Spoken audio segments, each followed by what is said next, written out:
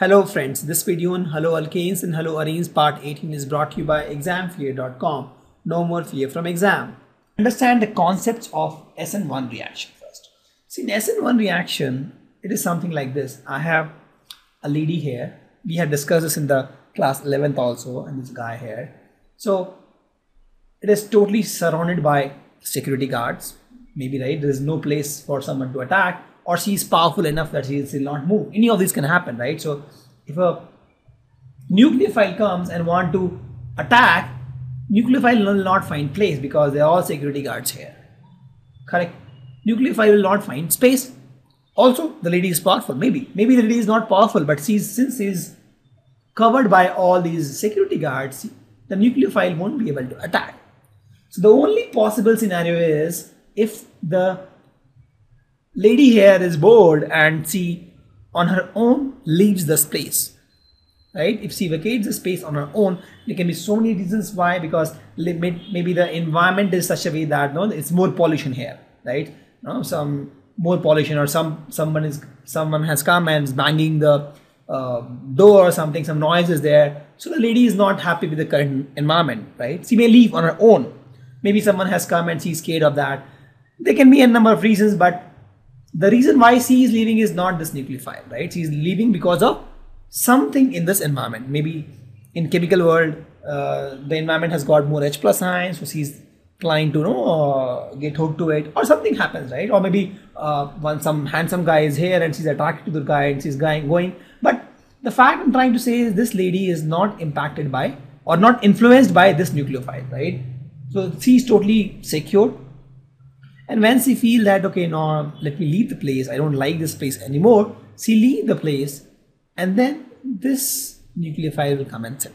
This is a typical example of SN1 reaction, where the reaction is totally dependent on this lady. She is the one who controls, right? Because if she will not leave the place, she will not be, this nucleophile, baby nucleophile, will not be able to get the place, right? So it is only this particular atom here which determines the step, or you can say that only the substrate, right? Because this is part of substrate. This is substrate which determines the rate of the reaction.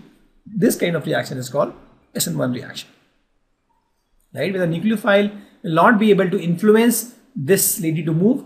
Only if this lady moves on her own, then only she can take the position. This kind of reaction is called SN1 reaction, because here we are seeing a substitution. This nucleophile is substituting this, but here if you see, this was this lady which decided to move, right? This nucleophile was not having any power to influence this rich lady to move, right? So this kind of reaction is called SN1 reaction. We'll see the concept. SN1 stands for substitution nucleophilic unimolecular.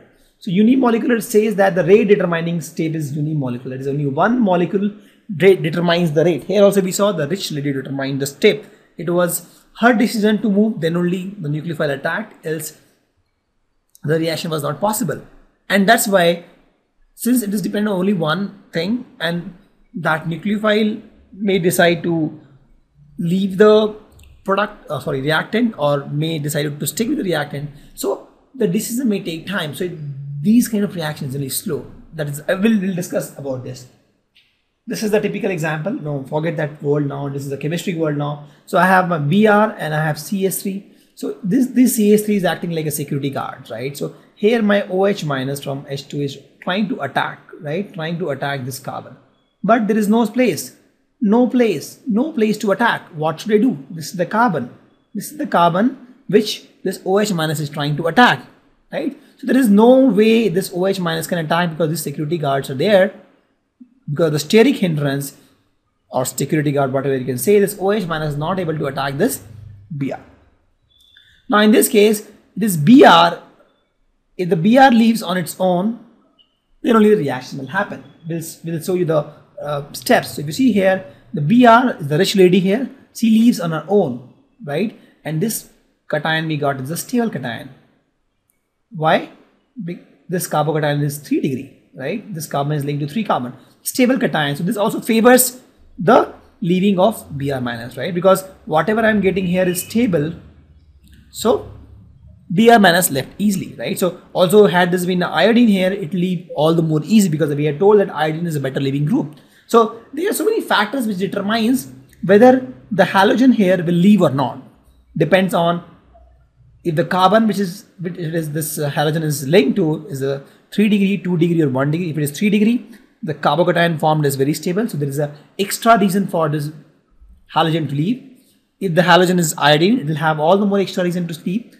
And sometimes with the protic solvent also, there is an extra chance that the Br minus or the halogen will leave. We'll discuss about those things later. Just understand that in this kind of reaction, the halogen here, they leave on their own wish. So since they leave on their own wish, this step is very slow. And since this is the slowest step, this is the rate determining step, right? And this depends only on the mood, you can say, mood of Br minus 2 or any of the halogen to leave. And once I have got the stable cation, OH minus can easily attack this. It has got this place to attack and can form this one. And from here, my H is out and I get this. Correct? So this H2O attacked this and I got this. And from there, H plus comes out and it gets hydrogen. This is the reaction mechanism. But here, this is the slowest step. And this is fast. This is also very fast. So the rate determining step is the one, this guy. And in this thing, the only thing that is playing role is Br minus. And also experimentally it has been seen that the reaction depends only on the substrate concentration, only on the concentration of this. Because see, OH minus is not having any role. Only when it finds a carbocation, it goes and sticks to it, right? So OH minus is not having any power to influence this Br to come. Correct? So OH minus is not having any role. So the reaction depends only on the substrate concentration. So what they have done is they have taken a chart and they've seen the reaction. They have increased the concentration of substrate and they saw that the reaction rate is increasing. They've increased the concentration of this reagent. They saw that there is no change in the reaction. So with that, they concluded that the rate of this reaction depends only on the concentration of substrate. Correct? Logically also, if you see this kind of reaction, this is substrate which determines the rate of this reaction. That's why it's called SN1. Correct? Please note it is SN1. That means it is unimolecular. The rate determining step is only one guy. But it is two step actually. This is one step and these two are one step actually. They are two step process. One is the Br minus leaves, it forms carbocation. The second is OH minus attack and forms alcohol. Correct? So let's understand more about SN1. So SN1 is generally carried out in the protic solvent, as I told, for example, water, alcohol, acetic acid.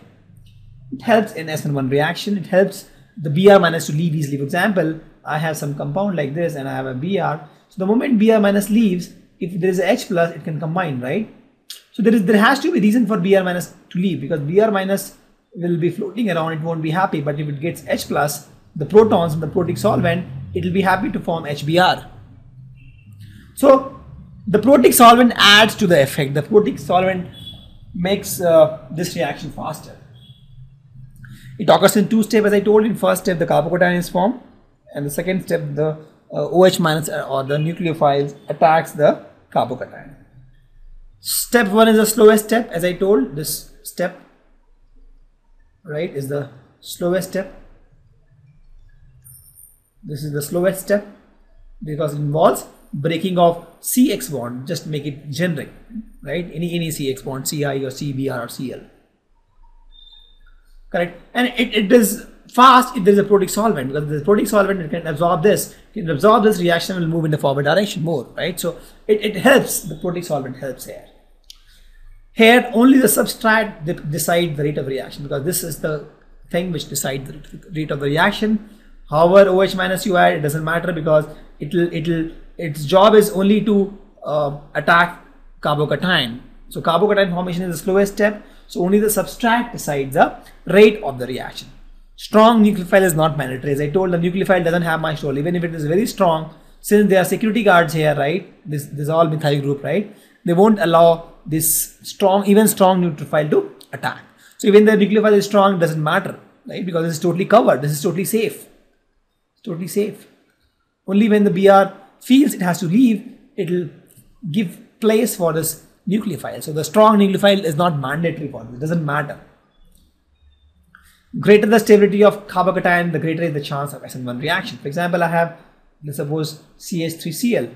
So CH3Cl will not have a valid reason to form CH3 plus. Why? Because this is not stable, right? This is not stable. This is not stable. But if you see this kind of compound where you have 3 degree or 4 degree carbocation is more stable. So if it is 2 degree or 3 degree, it is more likely that it will go for a SN1 reaction because the carbocation is more stable, and the carbocation stability matters a lot. It matters a lot. The more stable is the carbocation, the better is the chance for SN1 reaction. So as I told, similarly 3 degree alkyl halides goes SN1 faster, right? Because 3 degree, so 3 degree carbocation is more stable, so it has more chance of going SN1 reaction. Allylic and benzylic halide also shows reactivity towards SN1 reaction. Why? Because they are stable. They are stable by resonance. So let's see this allylic carbocation. I have CH2 double bond, CH, CH2 plus. This is my allylic carbocation. Let's suppose I had X here, I removed X, this becomes allylic carbocation, and if you see, it is stable by resonance. This is stable by resonance, right? This bond may break, it will form a bond, it will become positive. It's stable by resonance. So also if you see the benzylic halides, so a benzylic halide is something like this. For benzene, I have a CH2Cl, Cl is gone, this becomes CH2 plus. If you see, this is also stable by resonance. Let me draw this. So if you draw the structure of this, so what will become is, let me draw like this. Instead of this, let me take this, this and this. Don't take the ring, else it will be difficult for me, right? So let's draw this. So this bond breaks into minus and plus. So here you got plus, minus plus forms a double bond, CH2 and this. Again, this bond breaks minus and plus, so it will form somewhere here plus. It will form a bond, double bond, CH2, and this is again there. It will form one more structure, this guy. This bond breaks minus and plus, it forms a bond here, it forms a bond here, it forms a plus here, and double bond CH2.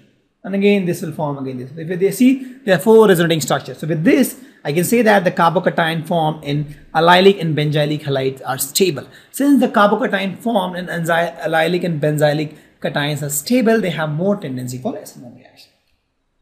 Also, as I told, better the leaving group, because it all depends on the substrate, right? The better is the leaving group, the better is the chance for SN1 reaction. So Ri, as I told, iodine is big in size, so there is a high chance of, iodine is a very big, very good leaving group, because iodine is, this Ri bond is very weak, iodine size is very big. So this has more chance of SN1 reaction over RF or RCl. Why? Because this bond is weak and it can easily break into R plus and I minus. Correct. So SN1 reaction depends on a lot of factors. If it is protic solvent, it helps to form SN1 reaction. As I told, the slowest step is the step 1, where the substrate, where the leaving group leaves and forms a carbocation. So for leaving group to leave, there can be so many factors. If it is a protic solvent, it helps. If the carbocation formed is stable, it helps. For example, allylic, benzylic or tertiary carbocations, right?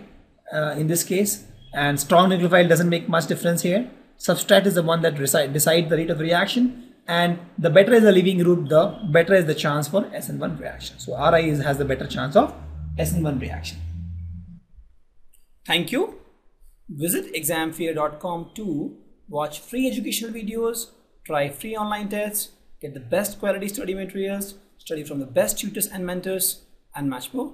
Thanks once again.